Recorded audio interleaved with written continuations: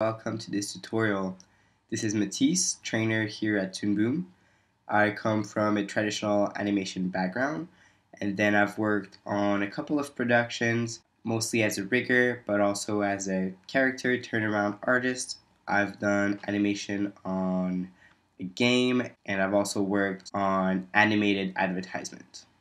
In this tutorial, we are going to learn how to set up elements of a scene at different depths. In the Z or Z axis, we're going to learn how to animate your camera and how to move your animation inside that 3D space that you just created and have it interact with background elements. We will end up with a final result where the elements of our scene overlap one another and don't retain the exact same position in relation to the camera, which will give a much more realistic feel to your scene rather than static.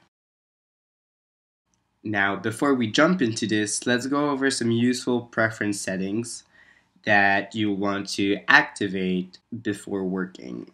So let's head to the stage, Preferences. If you are a Windows user, you'll find this under the Edit menu. Then let's go to the General tab. And okay, so the preferences that you'll want to have activated is the default separate position for pegs. You'll also want to have focus on mouse enter and shortcut zooms on the mouse. So this will allow you to toggle between your different windows in Harmony and have your shortcuts work on the window that you're hovering on without having to click on it. Then we're going to go into the node view and have the double click on a node opens the editor activated. So this will allow you to access the layer properties without having to click on the yellow box. You'll just be able to double click on the node.